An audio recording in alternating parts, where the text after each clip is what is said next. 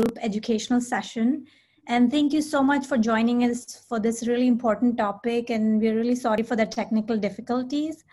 And today we actually have a much wider audience than we normally do because we have people outside of the WNG group that have joined us. So just to let you know, the WNG is an online community of more than 3,500 women, which provides support, advocacy, and education.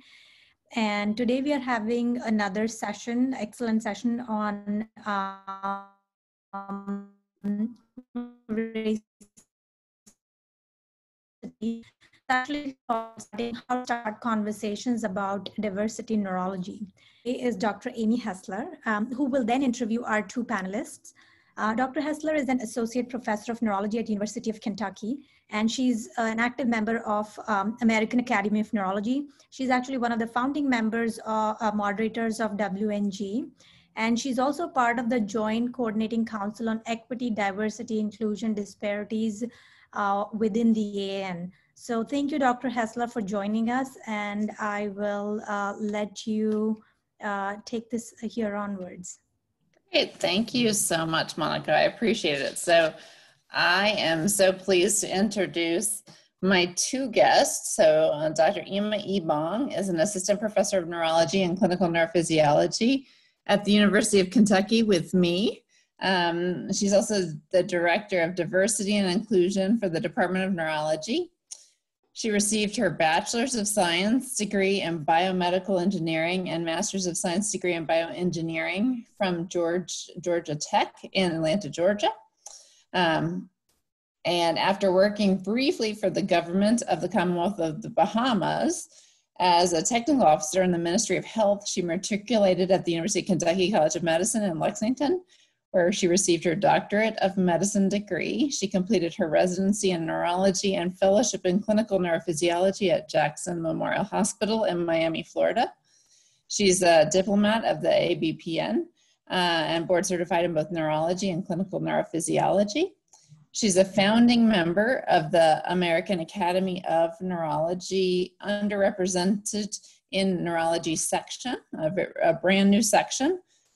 She was selected to serve as a member of the AAN Special Commission on Racism, Inequity, and Social Justice, and she's a graduate of the 2019 American Academy of Neurology Diversity Leadership Program, and is a member of the AAN Diversity Officers Work Group.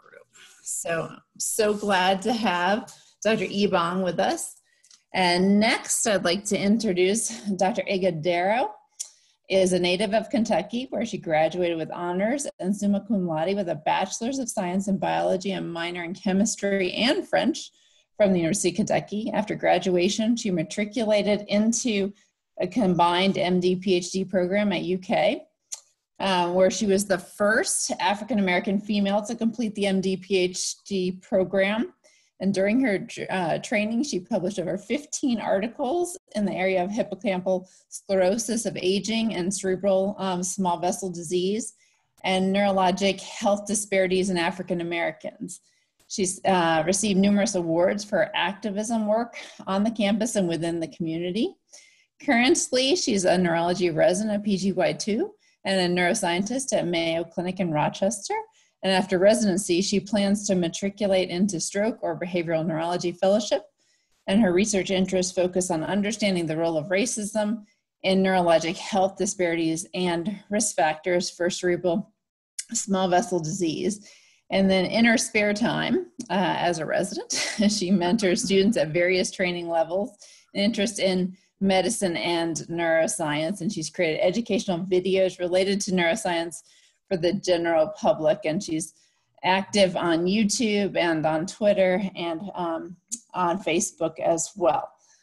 So just to get us started, what our goal of this conversation really was, and Catherine Lefevre, Dr. Lefevre was kind enough to ask us to do this, is to have a conversation and start asking those hard questions about race and having very open, honest conversations. I mean, I've had the pleasure of both Dr. Ebong and Dr. Ighodaro. Both were my medical students, and now I am so pleased that Dr. Ebong's one of my colleagues, and Dr. Ighodaro, I know, is going to do humongous things in neurology. I just can't wait to see her soar.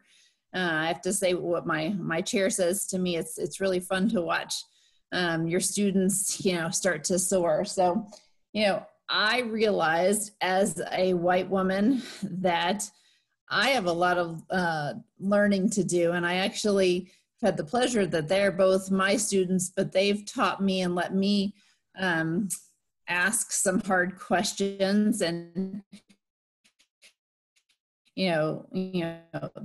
things that I don't like to talk about your work and what you're doing currently at the University of Kentucky. Sure. So thank you again for the wonderful introduction, and thank you for allowing me to have this platform this evening. So a few things that I'm doing at the University of Kentucky as Dr. Hessler. We're doing first names, right? This is a conversation. Let's do it first names. Let's do first names. So as Amy has stated, I'm the Director of Diversity and Inclusion for the Department of Neurology. And it's a position that I founded just a year ago, and even before this period of awakening that's happening in the country, to go back to my work in this area of diversity and inclusion. As a medical student at the University of Kentucky over 10 years ago, I founded a program that was designed to recruit students who are underrepresented in medicine. So undergraduate students, post-baccalaureate students, students who were pre-medicine, who are interested in coming to medical school, to recruit them to UK. And actually, Essie was in the first group of those students. So she's actually the best example of what a pipeline program should be, that we get these students early on in their career, attract them to the College of Medicine, help them grow and matriculate through the college and become physicians. So that program it's in its 10th year, and I'm very proud of that program. Even though I left and did residency, I still wasn't in touch with UK because I knew I wanted to come back. And now that I'm back, I'm also the advisor for the same program. So I help them out. And this year with COVID, the program looked a little different. It was all online, just like everything else is virtual, but it was a successful program for our underrepresented students this year. And it will continue as long as the College of Medicine continues to support it. But now in terms of neurology, as the Director of Diversity and Inclusion, we have many different projects along the lines of diversity and inclusion. When people hear diversity and inclusion, I know a lot of times they first think about race and ethnicity, but our goals are to improve environments for all people who are considered quote unquote minoritized, so LGBTQI, racial minorities, ethnic minorities, gender minorities. So one of our goals is to recruit and retain and also make sure that all people are advanced in the field of neurology, from residents all the way up to full professors. We want to make sure also that we have staff that represents everyone. So we are working with our staff to make sure that we're hiring people that look like our patient population and population of the US in general. And other things we're concerned about is equity and equality for all of our patients. So again, we have so many things in the pipeline. As we get into the conversation, a lot of these things will come out, but I just wanted to give a brief overview of some of the work that we're doing in our department. Great. And Essie, can you talk about why you got interested in healthcare disparities and what you've kind of done along with your PhD and what you're continuing to do? Yes, sure, of course. So when I was in my second year in graduate school, we have to do what we call a qualifying exam, which means you have to prepare a project for your committee of 5 or 6 different scientists and professors, and then propose to them, this is the work that you want to do for the rest of your PhD dissertation. So I worked in the Alzheimer's Disease Center where, we were studying different correlations and pathologies that lead to dementia in the elderly population. So in that data set, there was numerous variables, including race. So when I proposed, okay, I want to study the different variables that impact cognition, one of my variables was race. And I said, okay, I want to study this. I want to use this variable, including race. I had one professor, Dr. Nita Fernandez, who's a behavioral scientist and practically changed the way I look at race and racism. She asked me, why do you want to use race as a variable? And it really threw me off guard. I didn't know how to answer. I'm just like, because that's what has been done in the past and that's what I've seen published. And she really challenged me in that, what is race? What is racism? You know, why is it that, you know, we're studying race? How do we social applications of that can turn to where I'm now like focusing on race, racism, discrimination, and how that plays a role in medicine, and how we can better improve our research so that we're not perpetuating this idea of biological determination. So that's how I got started on studying race and racism in neurology. And I know we actually just had a book club, and some of the people on this call might have been part of our book club. And Ima, you had brought up a book of medical apartheid, which, you know, I wasn't aware of this book. I mean, it was a really hard book to get through because it's kind of I think, you know, some of us have heard about Tuskegee trials and the syphilis and Black men, but, you know, there's so much more. Don't you think, Ima, there's so much more that we don't know about, you know, the history of medicine? I think it's important for us to know as doctors. It's important for us to know so we don't repeat those atrocities.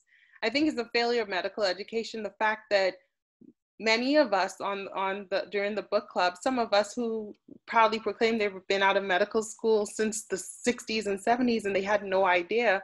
Some of us stated that the medical schools that we attended were cited in the book as having committed some of the atrocities, such as robbing the graves of slaves and Black people, to use the corpses for anatomy labs. I remember one of our WNG participants during the book club said she went to University of South Carolina, MUSC, which is the university now, the name of the university now, but, you know, historically, I forgot the name of it. I think it was just University of South Carolina, or call it Medical College of South Carolina. But she said she never learned any of that while she was in medical school. And even us in Kentucky, in medical school as a first year and second year, when we learned about the history of medicine in our classes in Kentucky, we revere Ephraim McDowell. And it wasn't until I read that book that I learned what a horrible person he was and all the experimentation he did on his slaves here in the state of Kentucky to perfect his surgical techniques. Yet on our epilepsy monitoring unit floor, which is the 7th floor of our hospital, I walked past a painting of his original hospital every single day. I had no idea about Ephraim McDowell. And not only that, we all know in the state of Kentucky, we have 3 medical schools currently now: University of Kentucky, University of Louisville, and also the medical college in Pikeville. And I didn't realize until after this book that one of the oldest medical universities or medical schools in the US was at Transylvania, which is still an undergraduate college here in Kentucky, but there was a Transylvania medical school that predates all of the medical schools in Kentucky. And that school, again, committed so many atrocities against Black people. So I think it was an eye-opening experience to read that and share that with one another. I also think that it shows that many of these things just weren't centuries ago. They talked about many things that happened most recently in the late 20th century. And we even see some things now in recent news with detainees in an Atlanta ICE facility where there's being an investigation as to forced sterilization. And the book talked about what's called, quote unquote, Mississippi appendectomies, where Black women were, unbeknownst to them, without informed consent, would undergo hysterectomies without knowing. And one of the most famous victims of that is Fannie Lou Hamer, who was a famous civil rights activist. So we learned so much through that book. And I think it was important for us as women first of all, as women, to know these things happen to all of us. And if we're a women in neurology group, we have to fight for all women, not just some women. And I think the history in this country showed that many times the fight for women was just one group of women, namely white women, which is a fact. And I think that moving forward, we're going to have to take a lead in a lot of these things, because we see that the people who were, I want to say, chosen to lead medicine in the past, who were typically men, they did terrible jobs. Everything's coming to light, and nobody's afraid to, well, a lot of people aren't afraid to speak up anymore. I think myself and Essie are proof that we're going to make sure that we are all educated, and we're going to speak up against these things so they don't happen again. And I remember it was Dr.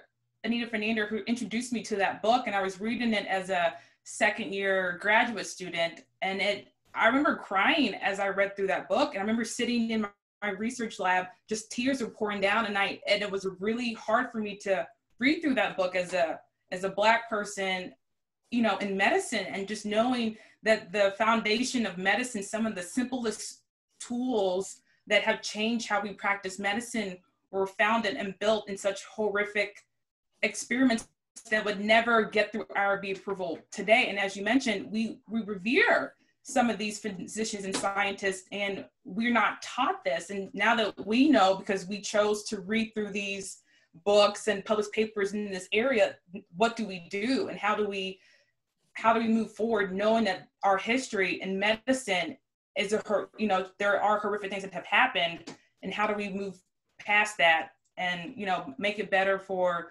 individuals of color. So it's still something I'm trying to process, and I think I'm processing it by devoting my career to health disparities and publishing and educating the next generation of physicians and scientists that, you know, what we've been taught, always question what we've been taught. Why is it that African Americans have higher rates of quote unquote sickle cell disease or stroke or dementia? You know, is it really genetics, or is there something deeper inherent to society that's predisposing people of color to these comorbidities? And then how can we change that? So it changed my mindset completely.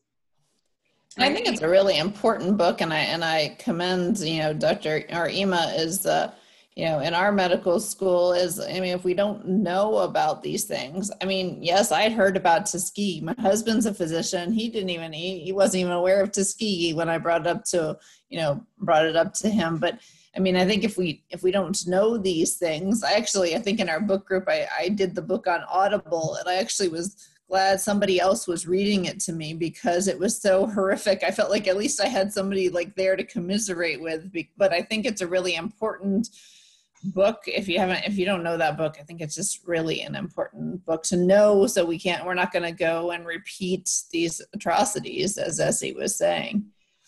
So, you know, and Essie and Ima and I had a conversation about, you know, in some of the phrases, and, you know, I remember hearing this phrase, and actually I've, you know, hearing the phrase, I don't see color. And as a white woman, I felt like I don't see color, so therefore I think of everyone as equal. And it was really interesting. Actually, I can see the hair on both of the back of their necks kind of raising, because, you know, they look at it very differently than I did. I thought I was being like, you know, inclusive of everybody. And actually one of my colleagues, but, you know, it's, you know, I think it's not, what I learned from both Ima and Essie is it's not acknowledging that we have different experiences. And so, Ima, do you want to respond to, I don't see color? Yeah. So I remember the first time we talked about this, and the first thing I said, that when you say that, you're saying that I don't see you, I don't appreciate you, and I don't appreciate all the background, heritage, and culture that makes you who you are. And I think when people say I don't see color, it comes from a place of privilege, because, you know, history, we know how history is written in this country. History was essentially written by the people who were the leaders in this country for centuries, white men. So if you say, oh, I don't see color, you're not allowing people who have been oppressed or stifled to have a voice, to hear their story. And then not only that, I feel that many people who say they don't see color, that's a way for them to get away from the conversation. They don't want to have the difficult conversations about race and racism. So it's almost like they're telling you, oh, shut up, we're beyond that. There's no color anymore, we're all the same. And one of the reasons I think this country hasn't moved forward over the last 400 years is because, in all honesty, we haven't had difficult conversations about race and racism. There's so many people, for instance, colleagues of ours, people we probably went to school with, especially a person like me who went to a predominantly white school pretty much all of my adult life. I feel it's so easy for certain people to say that they don't see color if all they grew up in was a white neighborhood, who had white friends, who did not have deep friendships or very close friendships with people of other races, who they go to their white church, they're in their white bubble all the time. So it's easy for them to say that, oh, I don't see color, because literally you don't see color, you don't see anyone else. When you're confronted with the fact that there are people who are different from you and whose stories need to be heard, if you just brush them off or don't recognize that, hey, they do have a story, they do have a history, like I said, it comes off from a place of privilege. And I think the more that people understand that, the easier it will be to have these conversations without being offended or being afraid or being defensive. Because a lot of times we have these hard conversations and certain people are on the defense. We just need to talk it out. Just talk about it. Remember, Martin Luther King said he had a dream. That dream was not a reality. It's still not a reality. In the future, we might come to that point where we could say that. But until, I think, this country, we work out all of the differences and work out what's happened in the past and come to a realization that, hey, these things have happened to this certain group of people and they're still recovering from it, then we'll still be stuck in this place for the next 100 years, 200 years. And actually, I think Ima, in our conversation the three of us had, you had said, why do? Because my fourth grader is studying about Greek gods and all of them are white. And I was like, I've never thought about gods not being white, but there's all these other cultures that have their, gods and whatnot, but what are children taught about? I have, my older one was Poseidon, and now I have, another Greek god, but I hadn't thought about these things. So, I think that it's important for us, and one question that I ask, so Essie, would you like to actually, as far as another phrase that's commonly used is, I believe all lives matter. Yeah, to me, it shuts down the conversation, because when you say that, you're basically downplaying the struggles and the lived experience of Black people. And when I come to you and tell you my experiences and you say, well, all lives matter, so then that it minimizes my lived experience and we can't have a conversation. And if we have that mindset as a society, then Black individuals will continue to be oppressed and not be able to thrive in this society. So I think, yes, all lives matter, but right now, and I think Ima, when we talked about this earlier, used a phenomenal metaphor. Now, let you use the metaphor that you used to explain it, but it really put it in perspective so that when people do tell me all lives matter, I could, use the same metaphors that Ima discussed earlier. Ima, if you want to share the metaphors you used. Yeah, and I'm not going to take credit for this metaphor, but it's what I've been seeing and I've been using it because it makes so much sense. So one of the metaphors is about animals. Many people understand animal rights, okay? Common animals that are extinct are things like whales. So when people say, save the whales, we're not saying, oh, well, what about the sharks? What about the guppies? What about the goldfish? We understand that, yes, all the fish are important, but right now, the whales are on the verge of extinction or having some problems, okay? So we're gonna focus on the whales. Another example that I've seen published widely is this cartoon of a house burning in a neighborhood. And you can see the owner of the house with a hose trying to extinguish the fire. Then his neighbor comes to him and says, well, what about my house? Well, my house is burning right now. My house is on the verge of burning down. I'm not going to have anywhere to live. Yes, your house is important, but at this very moment, I need to fix this house. So it seems that when you use inanimate objects or animals, like I said, I don't know, I'm from the Bahamas. We love animals too, but I think here when you talk about animals, people's ears perk up a lot more. So when you say that, I've had people react like, oh, okay, that makes sense. But again, I've seen this floating all around, and so I share it. As soon as I've had people say this to me, colleagues and friends, you know, they really want to know why does all lives matter, or the statement, why is it problematic? And that's the reason why it's problematic. All lives cannot matter until Black lives matter. Which I think is a great statement. So, you know, Essie, we were talking about you're in a different role and that you're a neurology resident and wisely made that choice.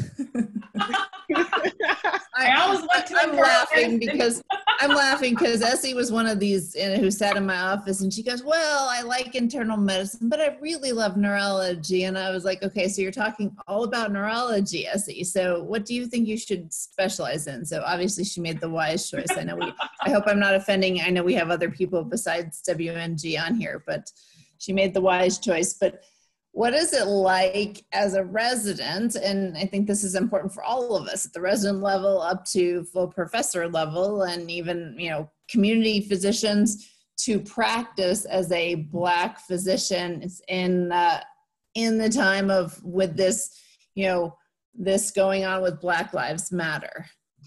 It's been extremely difficult, and because some of the situations that I've been on with patients, I can't bring it to the attention of my colleagues in fear that they may not understand where I'm coming from. And, you know, some of the situations I've been in include patients and their loved ones that would wear, you know, Blue Lives Matter or All Lives Matter. Or when I go into the room, think that I made a really strong connection with the patient, then another physician goes who is a white physician, and then that patient is telling this white physician, hey, you know, calling me racial slurs behind my back, you know, and I'm like, where is this coming from? One example that I could give is I had a patient's family member came in to come see me initially for a visit, then they came back for a follow-up, and this family member knew that I'm a person of color, came back into the hospital, wore a Blue Lives Matter shirt, and this was right after George was killed, you know, in Minneapolis, and it really took me off guard, because I thought I had made this connection with this family. I thought we were all on the same page and, you know, we were good, but then he comes in with this shirt and it's just like a big smack in my face. And it tells me that, in my opinion, you have no regard for me or for people like me, you know, when it comes to police brutality. And so in that moment, for at least 5 minutes, you know, the patient was talking to me, telling me her issues, and I completely just blanked out, because I'm like, okay, so now what do I do? Do I sit here in this uncomfort and, you know, try and help the patient the best I can? Do I excuse myself for 5 minutes? Do I go talk to my attending to say, hey, here's what's going on, you know, what do you recommend? Or do I just push through it? And many times I've been pushing through it, and that's just one small example, but there are other more gross examples of microaggressions, and I just continue to keep pushing through it, and it's, you know, getting very exhausting. And, you know, after that incident, I brought it up with my program director, who was extremely supportive and very nurturing, and said, I'm sorry that this happened to you. And, you know, I hope that you feel that you could reach out to anyone and, you know, express your concerns of when these issues do arise, so that we can address it head on. And I was honest with them, and I said, in my experience, not everyone understands where I'm coming from. And I don't want to have to, you know, in my time of, you know, just utter, you know, disbelief, have to explain to someone why that hurt me so much.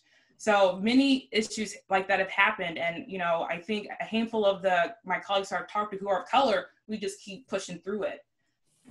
in hopes that maybe one day it'll get better. But it is another added barrier to, never being called doctor, having to go through these microaggressions on a day-to-day basis, having to prove myself, imposter syndrome. And then on top of that, having to be the phenomenal doctor that I need to be to get through the curriculum. So I guess to summarize, to answer your question, it's extremely difficult. It really is. And Ima, have you had, what's been your response kind of at a different level than Essie, a few years ahead, but she'll be there with us soon enough. But have you had similar experiences? Yeah, dating back as a med student, and I still see this clearly. As a third-year medical school on my surgery rotation, I had a patient call me the N-word when I walked into the room. And I was traumatized at the moment. And at the time it happened, it was with the team. I was with the resident and the senior resident. And the junior resident asked me to step out. And I said, when she stepped at me, I said, no, I'm here to be educated. I'm paying for this. I don't want to leave. And so right after that, I went back home and I wrote an email to administration, College of Medicine, the dean of the, at the time, he's now one of the senior deans, but he was one of the deans for student affairs. And I sent an email to the vice president of the university for diversity at the time. I just emailed everyone because I'm not keeping this to myself. So I remember having to meet with all these people and to discuss the case. I had to give the name of the patient, and they did an investigation. But my point is, I didn't stay quiet, because even then, this was back in about 2011. I was third year, I started third year, and it was early on in the year. And I said, I'm not keeping this quiet, because I'm at that point, I don't know what, I had a moment of clarity, and I figured I wasn't the only person who had gone through this, but I wanted to make sure that other people knew this was going on. So now fast forward to just a few months ago, on Twitter, there was a hashtag Black in the Ivory. And I don't know if many of you on this platform have been looking at Black in the Ivory, hashtag Black in the Ivory, and I'll type it in there. But Black physicians, Black college professors, Black academics have been posting their personal stories for the last few months. And it's astounding to me that how so many people say, wow, we didn't know this was going on. And I was saying to myself, you didn't know it was going on because you're just in your bubble. And a lot of times, perhaps people like us were afraid to say anything, because if you say something, then your career is stifled. Somebody is going to shut you up and you're not going to be promoted because you said something. But some of the stories are, just mind-blowing. Other people have been called. When I posted on my story on Black in the Ivory as a tweet, so many people said that happened to me. Other medical students, other physicians. And these are people my age, so this is recent. These aren't physicians who are 80, 90 years old and talking about their experience in the civil rights era. This is current, and so it's still happening. Fortunately, as an attending, I haven't had anything like that happen to me, but I've walked into rooms and talked to patients, introduced myself as Dr. Ebong, have on my white coat, Dr. Ebong, talk about the plan, and patients would ask me, so when am I going to see the doctor? I am your doctor. We established that. And then I have code words like, wow, I didn't expect to see you, or you look so young to be a doctor. And in my head, I'm like, do I look so Black to be a doctor? Because I don't think I'm that young. I have some grades. But, you hear these things, and Essie brought up imposter syndrome. So you're like, okay, is this happening because they don't expect something from me? They don't expect me to be intelligent. They don't think that I'm going to be able to treat them. I've had experiences lately with the Blue Lives Matter pins. I've had a patient wear a MAGA hat to clinic, and when I walked in, he took it off and put it down. I don't know if it was a scare tactic, but I just went on. I didn't draw attention to it. I just went on. But every time I see those hats, I honestly ask myself, do these people, if I were to ask somebody, when was America great again? Tell me the era. What would they tell me as a Black woman?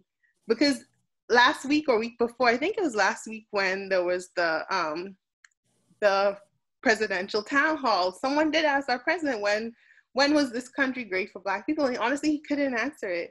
So I know that there's some coded language behind MAGA, and giving some people the benefit of the doubt, maybe they don't know, maybe they're really ignorant, but if they are, they're willfully ignorant. And I do think that when people come to a clinic and they see a physician of color, a Black person, or a Hispanic person, or any underrepresented person, they might try to intimidate them. And I do really think that some of those things are scare tactics. That's just my opinion. And I think even, I know originally, you know, with some of my colleagues and some of my attendings, when I've received feedback, you know, some of the comments that I was like, you know, where is this coming from? And I, you know, I can take criticism. I'm not a stranger to criticism, but some comments that I've heard that I'm like, I think that's, I don't know where that's coming from. For example, you know, you speak very loudly. You know, I think you should, you know, tone your voice down. Or one feedback I got was, you're very overconfident. You should, you know, you should take that down a notch. And it's like, if I was a white man, would you tell me those exact same feedback? So it's, I don't think it's just from the patient doctor interaction. I think it's also, unfortunately, with colleagues as well. And, you know, what can we, and I think having these conversations and, you know, having platforms where we can talk about these experiences will help to hopefully eliminate, you know, these situations in the future. And then actually we have a question, Nasha had asked a question about, and I guess Essie probably more towards you, how can we support trainees when they meet with aggressive statements and unacceptable behaviors, particularly when we as the attendings are in the role of authority? And I've seen it happen, just the microaggressions to somebody who is Middle Eastern, and, you know, patients asking like, where are you from? And the resident goes, Detroit. He goes, no, where are you really from? I mean, you know, that kind of, you know, but what can we do as attendings? I think, and I've had phenomenal attendings do this. Recently, I had a patient that I was the main resident for the patient. He didn't know to call me doctor, but he would call my other male colleagues doctors. And then so the physician, when we walked in, my attending picked up on that, and he said, no, this is Dr. Ighodaro. She is a physician, you know, she's the main person taking care of you, like reinforcing, you know, this, like trying to negate some of these micro and macroaggressions. Another example, you know, I had a patient that was using a lot of sexist terms. You know, he would call me honey or dear or sweetie, but would call my male colleagues doctor. And when the attending picked up on this, he would say, you know, he just said it in front of everybody doing rounds, and I really respected and appreciated that. He said, we don't use these terms. These terms are derogatory toward women. You call her doctor. And I almost started crying because I felt like he lifted the load off of me. I didn't have to have this struggle by myself. There were people around me who were supporting me and helping me, you know, with these experiences. So I think as attendings, when you notice these events, I would just, you know, speak up right then and there, because it really does help the resident, and it sets the tone for the rest of the interaction. I also want to add that I think it's important, if you're in an academic institution and your university hasn't adopted policies that address these issues, meaning issues regarding patients, racism, sexism, bigotry, or abuse toward physicians or any medical staff, that you look into that and make sure that happens. So at University of Kentucky, we have policies in writing that are enforced. So if it's found out that a patient was racist or requested a change in physician because of racist, sexist, any bigoted beliefs, then it is escalated and those patients could be fired from the practice. So I definitely think that if you're not sure if your institution, whether it's private or academic based, has that, you look into that tomorrow. because that can't be supported. And we also have similar policy regarding peer-to-peer, because we're talking a lot about patients' interactions with us, but you have to remember there peer-to-peer physician interactions as well, where there might be incidences regarding race, sexism, gender bias. All of these things are a reality in our field. And we also adopted language against that, or language that would penalize someone if they do act in those manners. So I do recommend you just following up with your institution and finding out if there are policies. And if not, then you can be the one to make change, like advocate for something to be written and set in stone so that these things don't happen.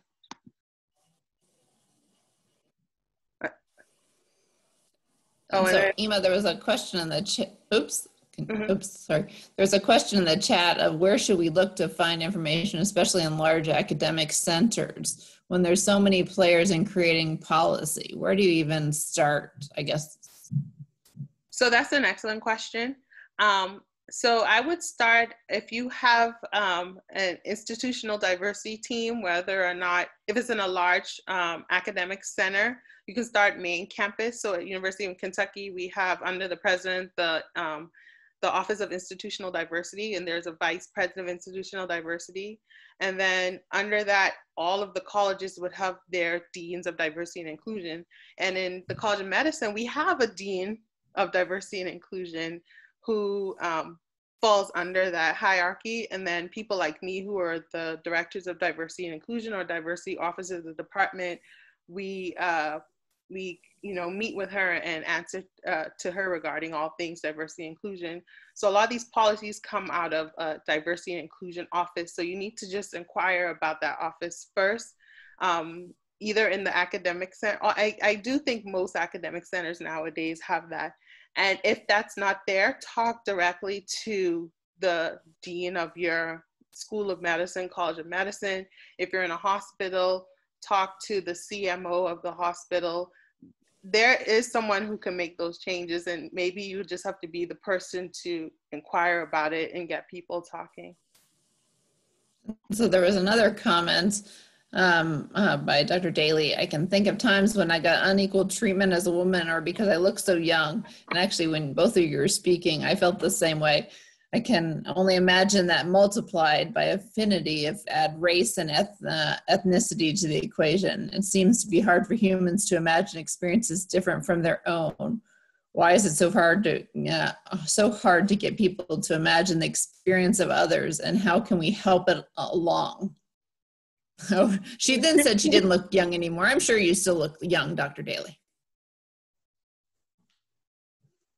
So, that's a good point. As you all were talking, I had the same thought, because oftentimes, just as being a female, I have these like 6'2", 6'4" medical students who are behind me, and, patients or their families look at them and they say, so doctor, what are we going to do for, my loved one? And, and they look to the males, just because of the, because males are doctors and females are the nurses. And so add in the, I agree with what Dr. Daly was saying, add in, race, and that adds another layer of complexity.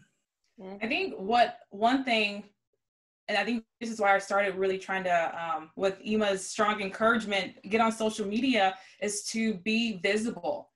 Because when people think of doctors, they don't think of people that look like me. So I'm like, okay, well, I'm here, I exist.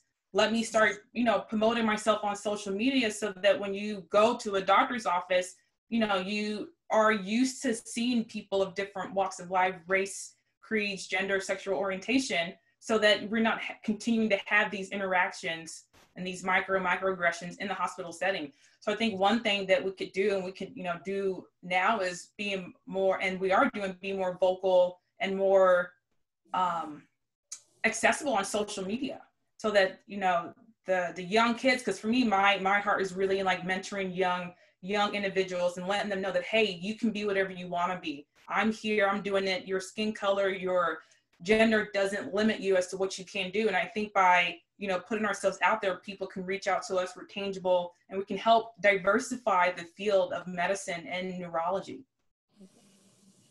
And that's really a good segue, mentorship, because I think, again, the title of this talk is, you know, bring it, the conversation of diversity. And we know that our field is definitely one of the least diverse in medicine regarding both race and gender. So the last AAN statistics that we had from the 2018 data showed that there are about 2.7% of neurologists were Black or African Americans. Compare that to 13.5% of the US population. And with Hispanic or Latino neurologists make up about 5 to 7% and 18% of the population. So definitely a huge disparity between neurologists who are underrepresented neurologists and those in the general population. And mentorship is the key. You all, some of you on here might know I'm a big proponent of social media, and this is actually kind of new to me. I only really came on last year, and it was because of the diversity leadership program. Shameless plug for any leadership program through AAN. Apply for it. That's all I'll say about that. But it gave me the confidence to go on to use that as a platform to show that, hey, there are not only physicians, but neurologists, you can do this. And we do know that in general, many medical students don't go into the field, and ranging from excuses such as, oh, it might be too hard. But really what I hear from most people is they never knew that there were Black neurologists or neurologists that look like them. So mentorship is the key to improving diversity within neurology. So at UK, through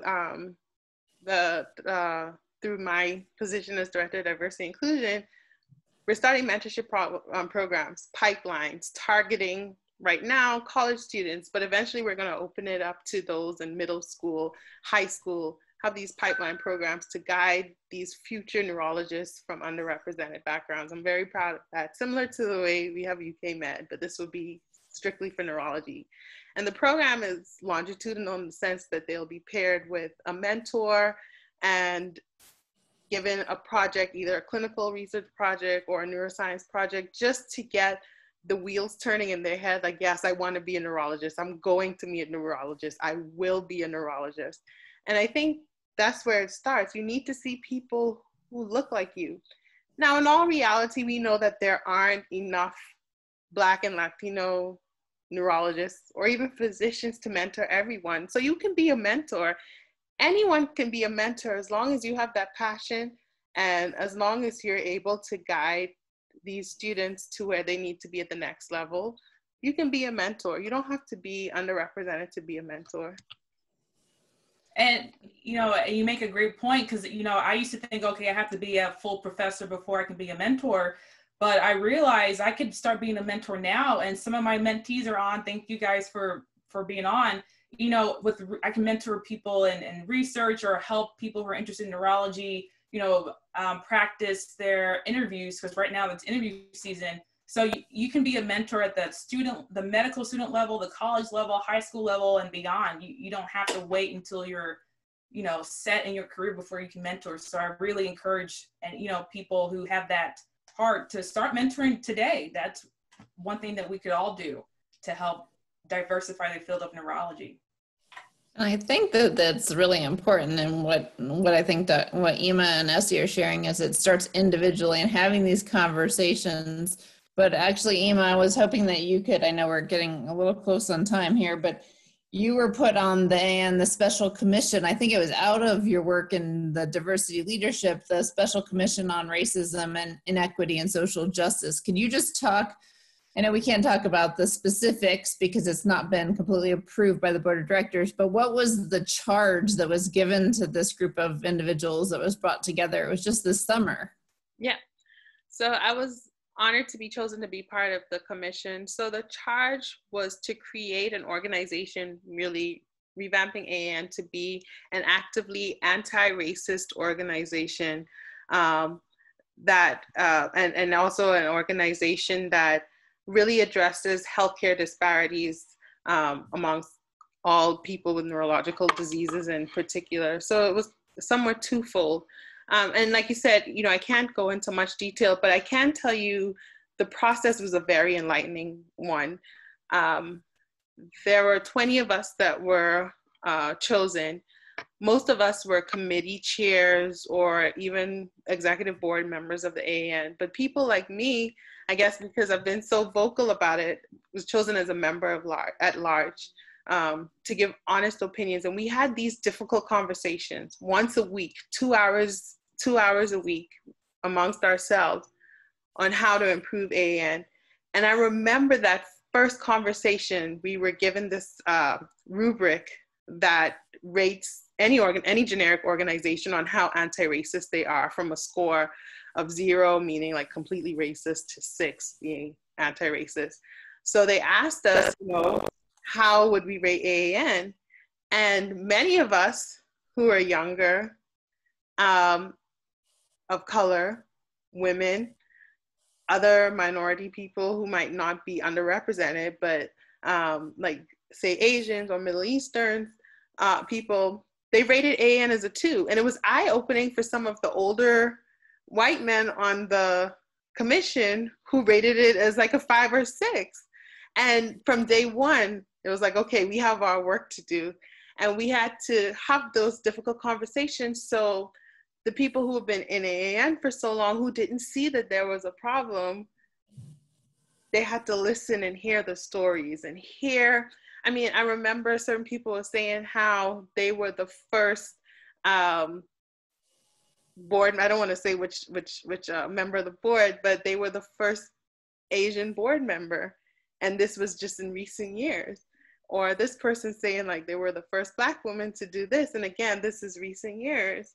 Other things that people didn't realize, that if you go to AAN meetings, the speakers, most of the speakers are all white men. Amen.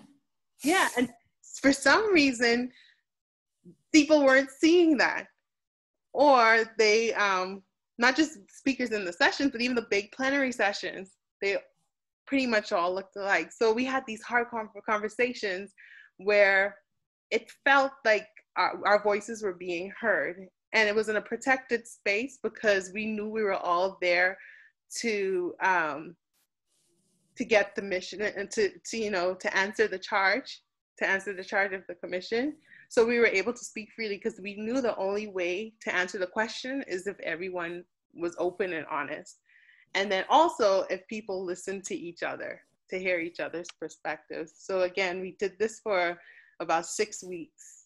And intense conversations, intense emails back and forth. But at the end of the day, we came up with a document that we're extremely proud of. And like you said, it's just we're awaiting approval from the executive board. But like I said, brings back to the beginning of this conversation. We have to have those conversations. And in a way, I'm glad that AAN did choose to have the commission.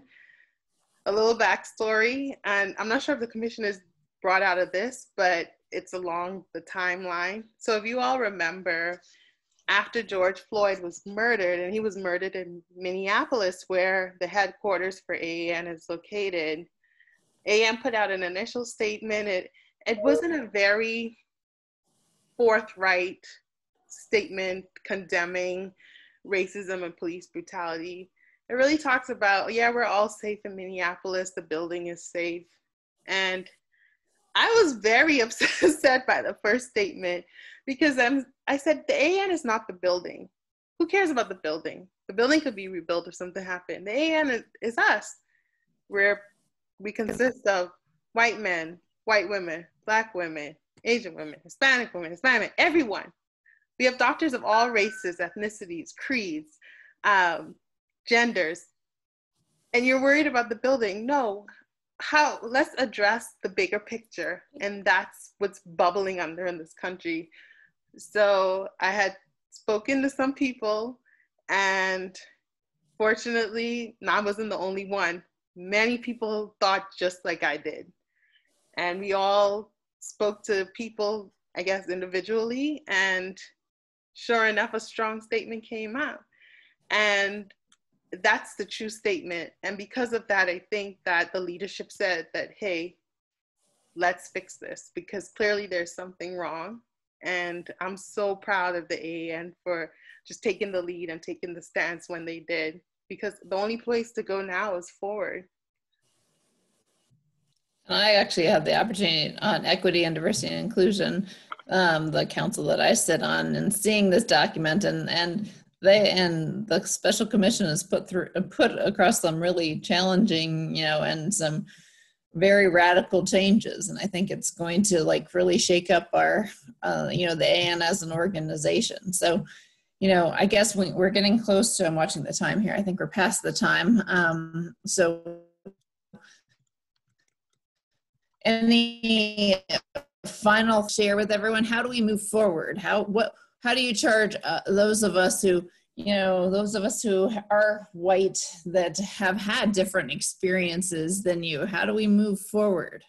I think by having conversations like this is where we start. And I'm just very honored and humbled that the Women in Neurology group is having these kind of conversations, and thank you for having me on, and continue to having these conversations where we all come to the table with a common goal and just listening and trying to improve medicine, improve medicine and improve the environment for people of color. So I think just being open, being vulnerable, and seeing how you can help is where I would recommend starting. And then Ima, any last thoughts? Thank you, Esty. Yeah, I mean, I have to agree. Just continue to have these. They're difficult conversations, but you know what? Get comfortable with being uncomfortable. We have to do it. We have to continue the conversations, and we have to continue the work. And always remember to, even though your colleagues might not be saying anything, just think about what they may be going through during this time, because we see so many things on the news, and many of us internalize that. We think this could be our husband, this could be our sister, our brothers, could be us. So just consider all those things too. Again, we put on a face, we're superheroes, we're treating these patients, but day in and day out, we're still dealing with all of these things that are going on. And this is a reality for many people in this country. And besides making us better doctors, we want to raise better children to understand the world around them. That's my goal. I want, to raise better children in our personal lives, as well as taking better care of patients. And so with that, I think we've had some nice comments in our chat. I don't see any other questions. Monica, do you see any other questions? There's lots of thank you. Thank you for all of you for joining us and taking an hour out of your evening to join us. This has been fun. And, I hope that you all in your workplace and with your communities have these difficult conversations. And I'm grateful for both Ima and Esty as part of my life, so I can ask my uncomfortable questions, and makes for an uncomfortable, but that's how we get comfortable, by asking uncomfortable questions. So thanks everyone, and have a great night. Good night. Thank you.